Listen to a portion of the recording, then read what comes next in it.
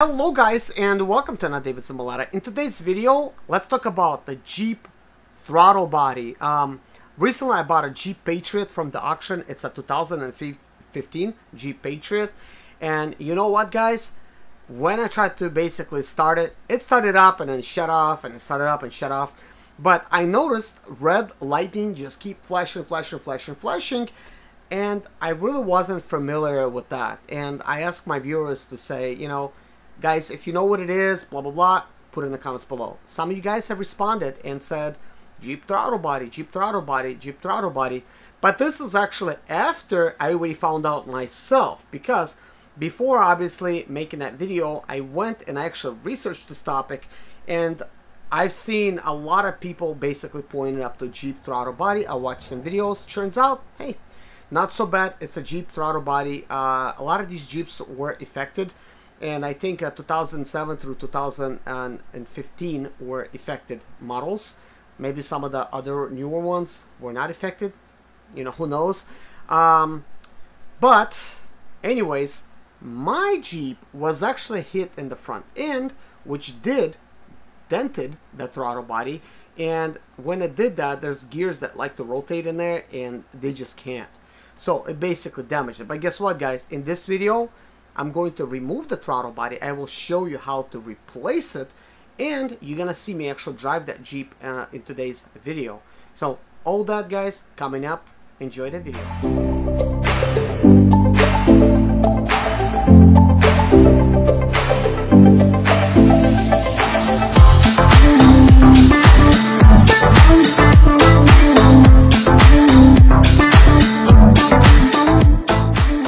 In today's video, I'm going to show you the throttle position sensor and throttle body on a 2015 Jeep Patriot. They've been making this thing since 2007 through 2017. This is it right here. There's absolutely nothing to it. The dealership will charge you around 1,200 bucks to get it replaced. But you can do this yourself by simply removing this hose right here and just 4 bolts and replacing it. So that's actually what we're gonna do in this video. I don't have a replacement piece.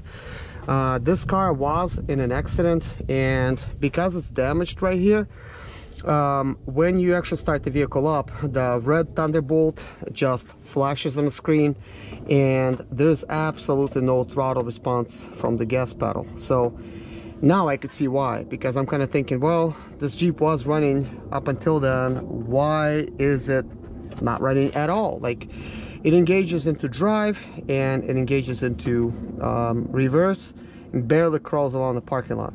And I scanned the codes and it's saying that throttle position sensor stuck unclosed. So this is what's going on. So we're going to need some flathead screwdriver. I got one right here, and we're going to disconnect this sensor here.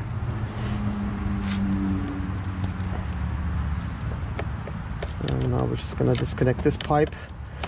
I've seen many videos on people trying to replace it, and some of them say you have to replace you have to remove the radiator hose. You really don't. You could technically just unplug it from one side and just tuck it out of your way, you know, because you can technically reach down in here and do this. Just for me, this Jeep was in an accident, and when I record videos, I'd like to pull everything off. That way you guys could see exactly what's going on down in here, because I've seen a lot of videos and you can't really exactly see what somebody's doing down in this little hole, because usually the video is being made at night and it's really hard to get a camera down in here. So let's just be honest here. So it's going to be pretty difficult. So we have that sensor. We have to remove.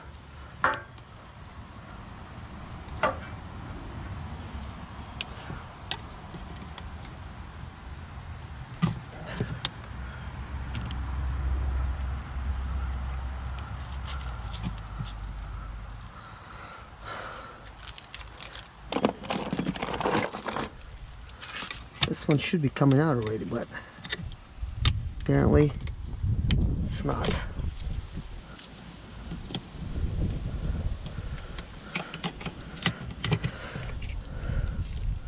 So this one was a little bit damaged, I guess, from the accident.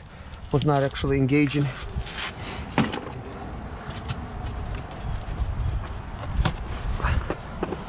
So you can just simply pull this pipe, and exactly as we can see now, that thing is shut. You know, just take a look at that.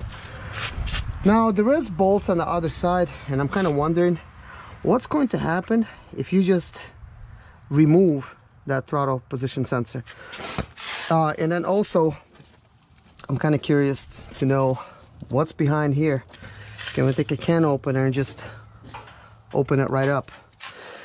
But anyways, all jokes aside, I want to go ahead and pull it out. Kevin, where's the 10mm that Jason was using? Do you know? Oh, it's right here. Yes, over there. I was like about to tell you. So first I'm going to remove it as you normally would be replacing it. And then I'm wondering, can you simply just remove that throttle body portion and just leave it out of there? Would you even make the, you know, Jeep drivable at all? What would it do? I'm always curious about these things, you know, because 2012 through 2017 Jeep Patriot was affected with this problem, and technically there should be some kind of recall, because these throttle bodies, they're just going on, you know, going out on all these Jeeps. Some of the earliest was not affected, so I'm kind of wondering what happened there. Why is such a decline in quality? So it's fairly easy to replace, but they want to charge $1,200 to do it, the dealership. I could kind of see why that quality has degraded over time, because they just want to get you in the door, replace this 4-bolt part, which is actually really simple to replace. And one of the things I wonder is, will this vehicle run without it? I guess, yep, that's the question of the day. Do you even need it in here? Can you maybe just leave this whole thing and just plug in the electronics, making it computer happy sort of, but just remove the actual throttle? Because the way it seems to me, like, it is stuck, and I'm not sure if it's like mechanically stuck or what, like what's actually going on here. So here we go, just pulled it off. I mean, just look at it. It seems like it needs to almost like open this way, but there's a couple bolts to try to just like unbolt it and just get rid of it. I could imagine the portion that fails is right in here, and this is supposed to be opening it up, and it just doesn't. Now there is a little bolt hold here. It's a special one. I'm wondering, you know, what is that really holding? But this particular piece, it's just crumpled on here like a can. That's how it's closed. So that's why I was saying, you know, taking a can opener. But obviously when it was hit over here, it damaged the components to where now this piece just simply won't rotate. I mean, it's just super stuck. So let me see if anything can happen. Like, if I could just like, I'm damaging this aluminum here. So that's not happening, and then that's not happening. So the type of bolt that they use in this, it is not a standard. Like, I probably have it, but this is not something you would find in a normal toolbox. I'm gonna have to do some searching in this little box. Got it a while back to work on German cars, and this had a lot of interesting stuff. You know, this is obviously too big, but it's got a lot of interesting, you know, sockets in here. So yeah guys, I found one. Seems like it's just it should work. Not really.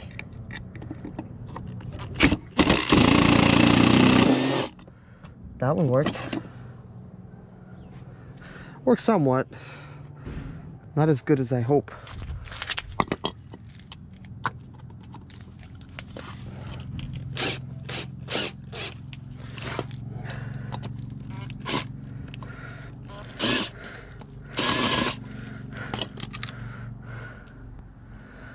So that's not gonna help anything. So I'm gonna have to like take a Dremel, cut like a little groove, and just use a flathead to remove it.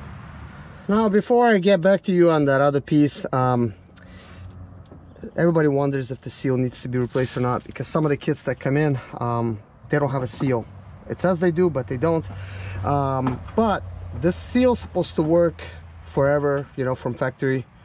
You're not really supposed to replace it. You could just leave it, and I don't see why would you would. This is just like pretty much air going through here. It seemed like it would seal off, you know, like nicely good in here. So just don't worry about it. Just leave that seal in place and install yourself another one. Now I want to actually bang this metal piece out. I think it should come right out. And I'm not sure which way it's actually going to come out. Looks like I'm able to actually open it. There you go. Huh. Man, I got this thing unstuck.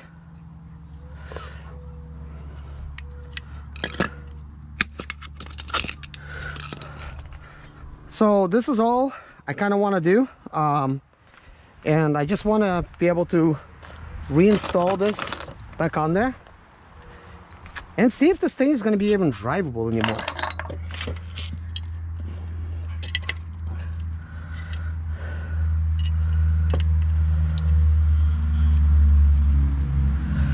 By the way, in case you're wondering which way to put on stuff, there's a couple dowel pins. So basically aim it inside of that one and inside of the other one. So there's really no way to put this thing on wrong.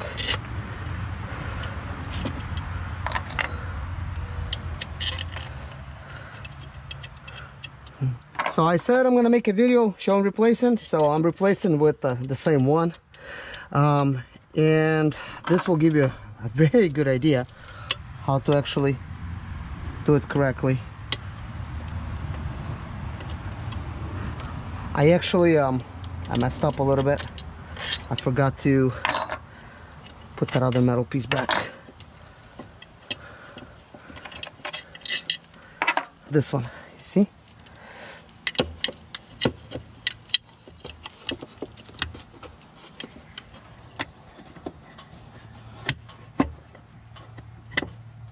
All right, now everything's in place as it should be.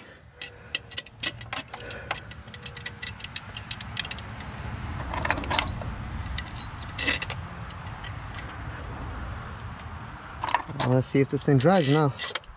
I mean, I don't see why it should not, because technically it's got to get air. So you might be wondering, why not just buy the other piece and install it? Well, I will be. That's what I'm going to be doing, but it's on its way. I don't have it right now, so I kind of figured, you know what, I'm going to play with it, and what if I could just do this and save somebody some trouble, to where at least cause this vehicle, you know, to drive again. Because imagine, you know, this throttle body goes out on you, and you know you need to get home.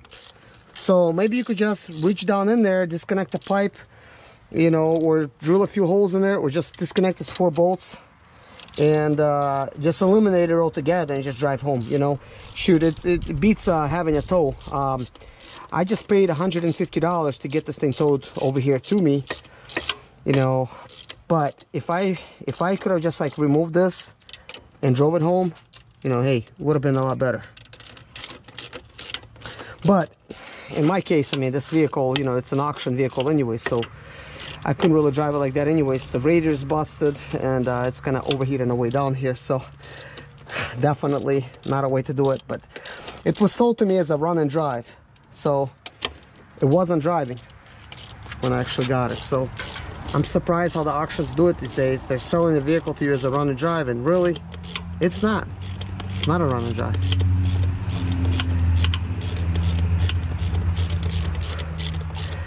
So I'm kind of doing this in real-time installation, so you could get a good idea how long it takes to actually do it.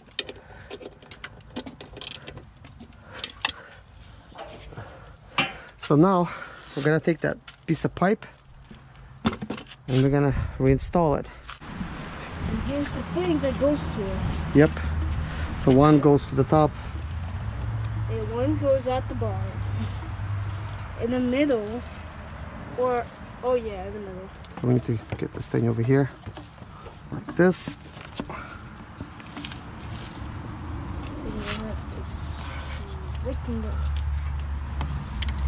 So we're gonna attach the electrical.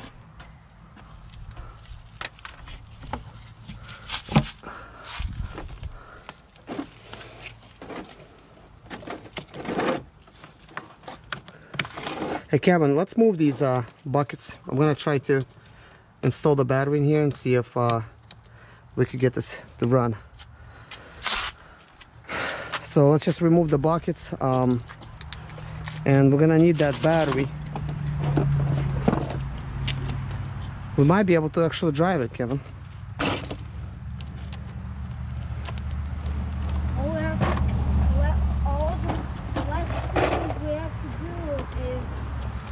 Remove the fenders and put and replace the brand new ones. Yep.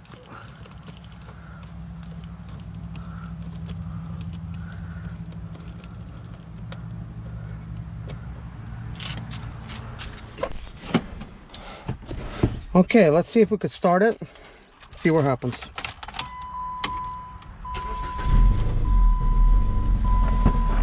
So let me see what's happening. So obviously with the throttle body open all the way, this is what it's gonna do. But the question is, will it rev? See what the RPMs is doing.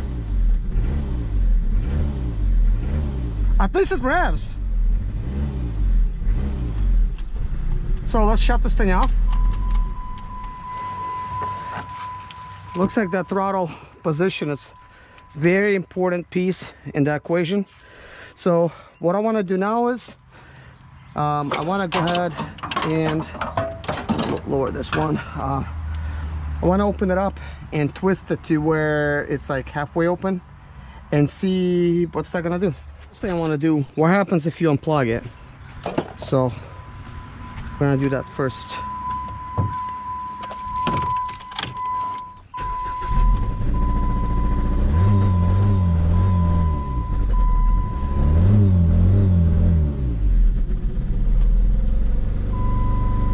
At least the RPMs are doing good.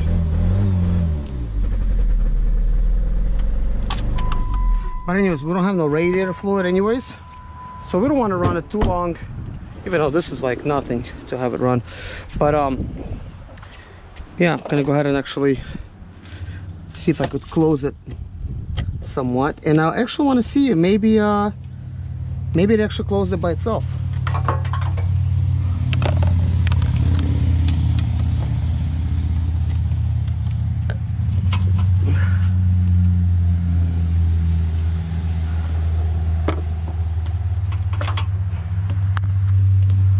Nope, it didn't.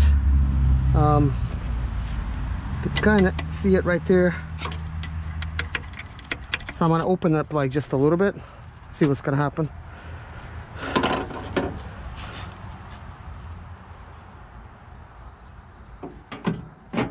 Wow, almost lost the thing inside of the fender. So I'm gonna try to adjust it manually.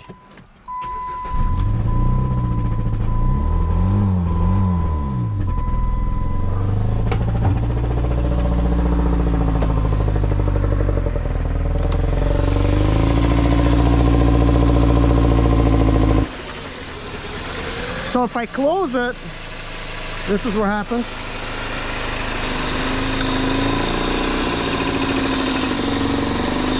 So a little bit open,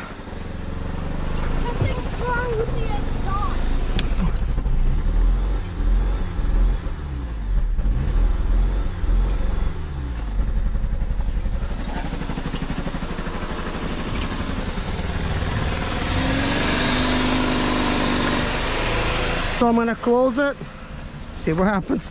It basically has no air. See if my accelerator would be the same. So it's a little bit more stable now. Let me see if I could drive it. Kevin, excuse me. Oh wait.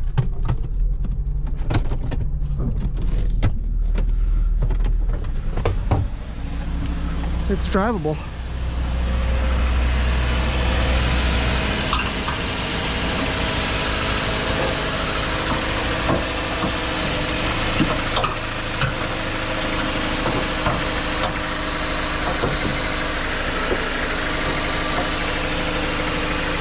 I really don't know how to keep it from not falling, but I just want to see if I could drive it. This vehicle was not driving at all, so now it's driving. So the very first thing I'm gonna do is see if it drives uphill now, so I could finally drive it uphill. Wasn't doing that before. So now I would say actually drives great according to what it was. So we still have some good temperature. Actually spinning tires.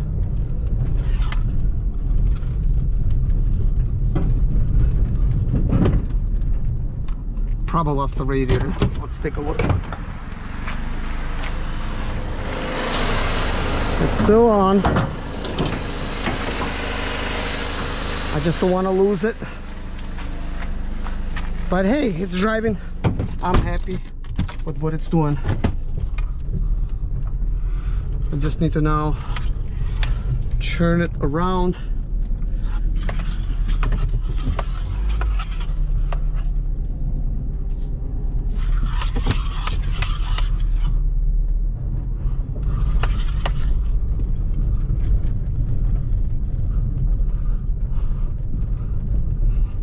Can you believe it? That one little thing was doing all that trouble. And even though now I closed it, I'm still able to technically drive it.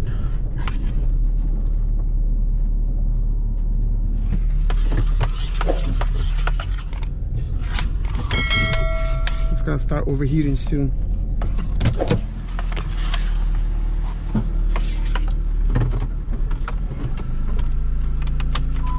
Okay. It's good. Fixed it. My name is Zimaleta. I'm 37 years old, and yes, I experienced success after buying my first home for cash. Back in 2011, I was broke, but I learned to solve problems on my own. Now, I'm helping others to solve their problems. I know what pitfalls to avoid to stay profitable in business. Need motivation to be more successful in your life? Do you have Sprinter, Expedite, or business problems? Then subscribe. Let's find creative solutions to your problems. Hit the bell notification so you don't miss any of my helpful videos.